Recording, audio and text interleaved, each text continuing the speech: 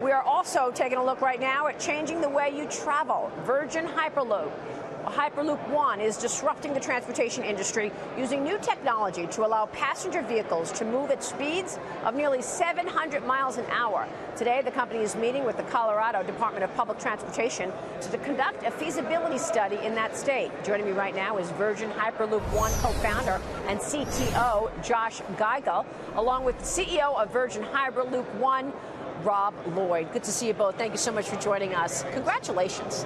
This is huge what you're doing. And Rob, you recently raised $85 million in new funding. Let's talk about that. Tell us about the company's progress and how that money will be used.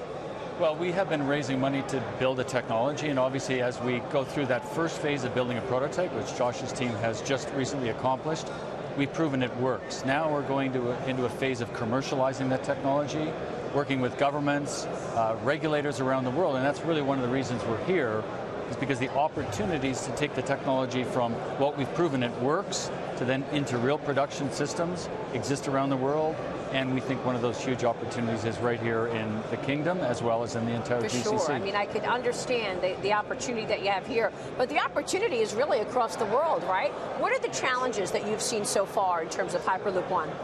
I think one of the biggest ones that we've seen is getting it into the conversation. So it was difficult in the US for a while, but now we've had traction in Colorado, Missouri, Texas, and then getting into the conversation here in the GCC has been actually very easy because they don't have this technology yet, and this is a chance for them to leapfrog that and move with new technology.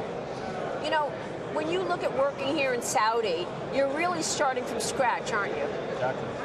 So the idea of a greenfield city, a brand new port on the Red Sea, where infrastructure needs to be developed. And in fact, across the entire GCC, there isn't a regional rail network, so we're not dealing with the same infrastructure that many countries invested in a century or two ago to drive industrialization. So when you look at the agenda here, Vision 2030, trying to align infrastructure, new cities, new manufacturing jobs in a very efficient economy, underlying that is a new mode of transportation, and we think Hyperloop is one of the elements that's going to allow that transformation. Is there a challenge in terms of labor? How do you get the right people to work on some of these new projects? I think that's one of the biggest reasons we've been attracted to this area is that there's a push in the vision for 2030 for jobs and manufacturing and just connectivity. So this next generation workforce, high-skilled laborers, learning how to build Hyperloop then becomes an exportable skill for this whole region. That way it's the hub of the area. There's also the regulation, though, as you mentioned earlier, right? The regulatory environment, will it encourage this? So there is no regulation for Hyperloop.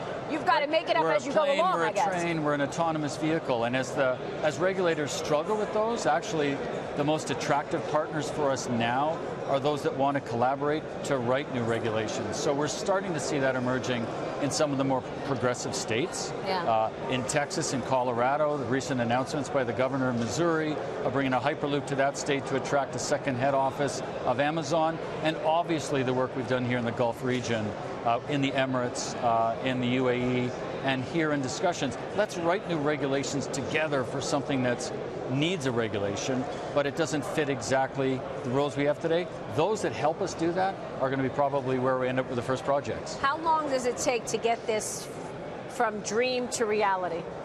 Well, from dream till now, it's only been 3 years. Wow. We've built. That's fast. Yeah, actually, here in a couple of weeks is my 3-year anniversary from sitting in a garage.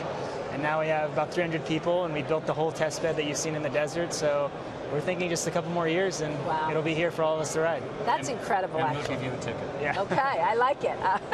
Gentlemen, we'll be watching. Congratulations. Thank you so much for joining us. Lloyd, Josh Giegel there.